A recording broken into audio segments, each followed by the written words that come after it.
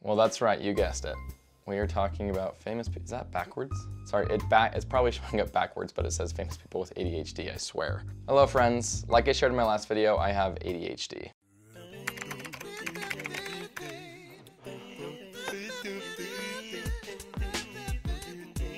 And thank you for those of you who responded to my video and welcomed me to the ADHD family. It was cool to see how many people actually have ADHD that I was already friends with or that I knew it, I just had no idea about. I mentioned this a lot in my last video, but when I found out I had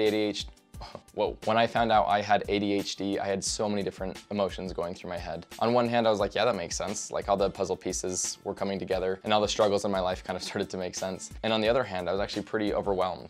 Just through doing a little bit of research and seeing people's stories on the internet, it seemed like a large majority of people had really awful experiences having ADHD, and it kind of just felt like it was this whole world of hopelessness. And it was really sad because there was like a bunch of stories of all these great people that probably had brilliant minds that just didn't function in a modern workplace. And there's story after story after story. And so I kind of was feeling a little hopelessness, just feeling like I needed some sort of success story or any sort of grain of hope that there's someone ever that had ADHD that became somewhat successful or that was able to create a great life for themselves. Anyway, so what did I do? I searched the internet to see who else has ADHD so you don't have to. And I was actually kind of shocked by the lineup. All these great people that I've looked up to for a number of years or that I've just really respected, that just shocked me that they had ADHD. We're talking some of the greatest inventors of all time. We're talking great actors, musicians, business people, incredible athletes. So I'm excited to get into it. The first category we're gonna hit is inventors with ADHD. So the first one up to bat is Leonardo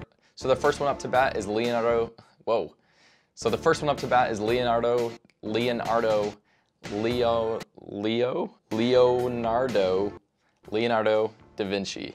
And I don't think I really need to explain who Leonardo da Vinci was, but I will. He's one of the greatest inventors of all time. He created things like a flying machine, kind of something similar to a helicopter looking of thing, a glider, you think about the squirrel suit things, and a tank, I guess. I didn't know about this one, but I guess he designed a tank 400 years before a tank was ever even a thought in someone's mind. So that's crazy. And besides just being a great inventor, he was also an incredible painter. And you've for sure seen some of his stuff. Paintings like the Mona Lisa, the lady who we're not sure if she's smiling or not, The Last Supper, and the Vitruvian Man. I honestly just copy and paste that one. When I was writing this, I didn't even try to sound it out, but I don't even know if I'm saying that right. But this is what the picture looks like. Anyways, so it's obviously been hundreds of years since Leonardo da Vinci was even alive. And so how can we know that he had ADHD? And it kind of goes a lot more into his inability to finish projects. He started a ton of projects, completed some, but he had just a total variety of projects and a lot of incompleted projects. And so obviously that reminds me of myself. And if you're someone with ADHD, you know exactly what that's like. You start an exciting project and before you finish it, your mind has moved on to a more exciting project, so you leave the old one in the dust and start the new one. Okay, I'll try and move a little bit quicker, but the next person is Alexander Graham Bell. That's right, he invented a little thing called the telephone. So if you're someone who's always distracted on your phone, you can thank a fellow ADHD guy. Again, it's been quite a while since he's grown up, so he was never officially diagnosed because that did not exist back then. But experts conclude that because of his work ethic and also because of how poorly he was able to concentrate and work in school, a lot of the things that they tie together, they've come to the conclusion that they believe that he had ADHD. These glasses are so you will take me seriously. But something I have to note before I move on is ADHD wasn't actually discovered until the early 1900s, and it wasn't even diagnosed or had a name until about the 1960s and 70s. So ADHD is still a relatively recent discovery. So all these people that we're talking about that have been dead for quite a while now, all these things are based on research that experts have done, looking at their writings, looking at their projects, workflow, looking at their friends and relatives and what they said about them, and based off all those things coming to the conclusion that they think that they had ADHD. So in case you're wondering, I just want to make sure I get specific about that, just so there's no confusion. And so again, I'm not an expert on this. These are just things that I found from people who are much smarter than me and have done much more work to look at these things and find these things out. So, moving on. Next up on our list, we have America's pride and joy, Thomas Edison. So this boy invented the light bulb. Kind of a big deal, beginning stages of electricity. It's how we're able to see, obviously. don't need to explain that. So Thomas Edison was someone who also struggled in school, and friends and people closest to him always said that he felt distracted and kind of in his own world. Again, does that ring a bell or what? Okay, so next up on our list is Albert Einstein, the guy with the poofy, crazy hair. So kind of similar to Thomas Edison, Albert Einstein was super intelligent, but also super distracted. He struggled in school, but he was also very disorganized and impulsive. Again, I know I can't like diagnose people, but come on. The next one is Walt Disney. I honestly feel like I don't need to go too in depth with this one. Changed the future of movies, cartoons, cinema, amusement parks is still being frozen, so I hear. And so I didn't know this actually before I was looking into this, but I guess Walt Disney dropped out of school when he was 16 years old. But again, I think part of it was his inability to fit in or focus in school. Obviously, he found a different direction and had great success with it. That's probably gonna be our longest category because I was really fascinated about a little bit of their lives and what they did, because I think that's incredible. Again, especially someone who has ADHD, it was really amazing to see these people that all these inventions and all these things that they did required a ton of hard work, focus, dedication, consistency, which is something that people with ADHD, I know that's kind of the stigma around it, sometimes the reality of it's hard to focus and stick with one thing and be consistent with it. So it was really cool to see these people find ways to either overcome that or find ways to become so passionate in what they're doing that their ADHD, I think, actually helps them along the way of that. Anyways, enough blabbering. The next category is actors. I'm not gonna go into actors as much detail. I don't have as much interest in their lives, quite frankly, and I think you'd probably recognize them and you can kind of get the gist of it. But they are Ryan Gosling, who my wife Mia has a huge crush on and I will never live up to it, Will Smith, and Jim Carrey. I think there are more celebrities that it listed.